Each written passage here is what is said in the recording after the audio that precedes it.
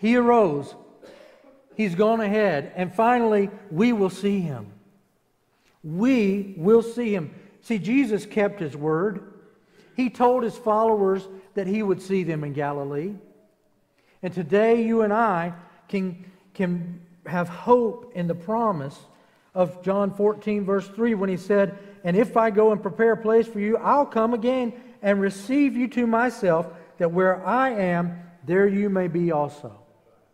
Just as He kept His word to His disciples and saw them in Galilee, He is keeping His word to us. He is preparing a place for us so that we can be with Him. What better news is there? So to die in Jesus is to go home and be where we truly belong. Perhaps the Apostle Paul said it best. He said, "To be absent from the body is to be present with the Lord." That's good news, folks. Jesus really died. He really arose from the grave, and He really will return someday.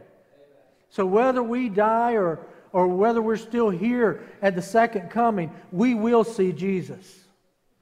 And during His ascension, His followers were described by Luke in the book of Acts as looking intently up into the sky.